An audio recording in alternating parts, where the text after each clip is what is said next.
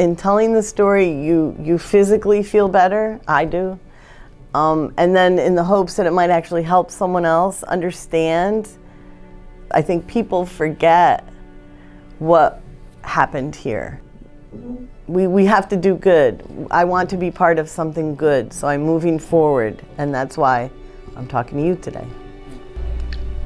I want people to be able to see people for who they are. You know, a lot of time we walk around with masks on. We want people to see what we perceive ourselves to be. What you're seeing on these walls are those masks coming off.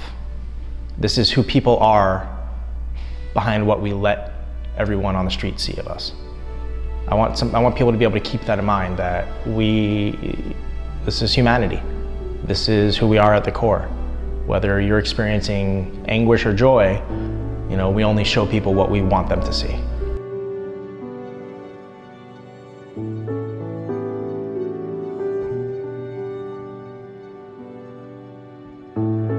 I don't know what people are going to take from the exhibit. I mean, it's you know, I've been to, I'm sure there'll be a lot of tears. I'm sure there'll be a lot of, you know, wow, I didn't know that part of the story. I found myself as I talked to colleagues and met with students, or even just it come up in class that next, you know, month, 6 months, 8 months. Anguish in the Aftermath is a new exhibit by local photographer and Marjorie Stoneman Douglas alumni Ian Whitland. The purpose of the exhibit is to tell the stories of the victims of the February 14th tragedy and shed some light on what some of these teachers and students went through on that day. So with every interview, someone would come in. I would give them probably about an hour and 20-minute slot of time, and if we needed to, they were not rushed. Everyone got the same 2 questions, which is to tell me what you experienced, your personal experience on February 14th, as much as little as you want to tell me. And the second question is, what would you like to see come of this? So what you see on the walls is completely unposed. They are raw, emotional moments that the camera's timestamp and the audio recorder's timestamp are in sync with each other. So when I was able to go back and pull a photo that to me evoked a lot of emotion, I could say, well, why? What were they discussing in that moment? And then pull the exact audio from that moment and pair it with each piece. Our 20 minutes in that closet, we start and we hear some rustling outside. I heard some glass break, and that's when everyone went silent. And we got 55 kids in there and 5 adults. It was 5 adults. We talked about Sandy Hook. We talked about Virginia Tech. We talked about what we would do if something did happen. I saw Joaquin, who was about 6 feet behind me, go down. When he went down, I'm like, that kid isn't an actor. It's always beneficial to know somebody else's point of view. In this case, my experience is different than others. So I want to know what it's like to be in their shoes compared to what it was like to be in mine. Sharing my story has helped me cope, because people know more about it. You don't really see a lot of people in the world that have to go through what we had to go through.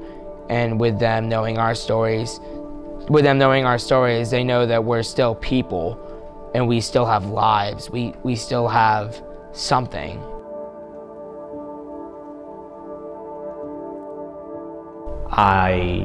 I'm sure there's going to be people in the community that don't want to see it, and I understand that. And then there's going to be people who come through this who want to know more.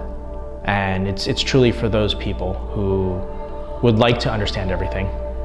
I don't have the answers to every question that people might ask from this, but they'll get a good sampling of information from each person's interview into what they've gone through.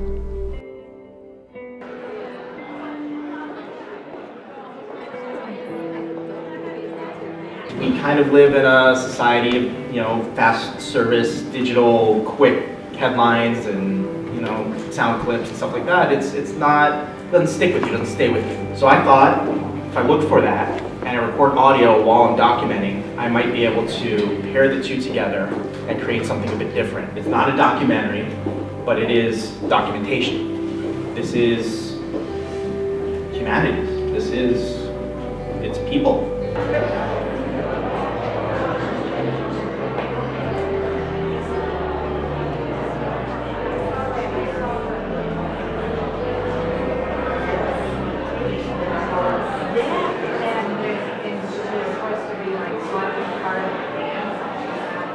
I think Ian's one of the, I mean, you know, a lot of the relationships that we've built after, you know, the incident, Ian's someone that I didn't know personally beforehand, and now I consider him a really good friend. I met him after the shootings, and I found that he was a really nice guy, and I wanted to help him, and I thought it might be a good thing to be part of. I observe and report. That's what I do.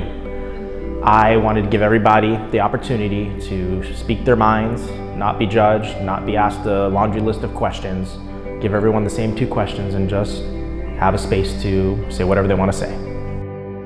Incredible and devastating, Anguish in the Aftermath is a timeless display of emotion that all should see.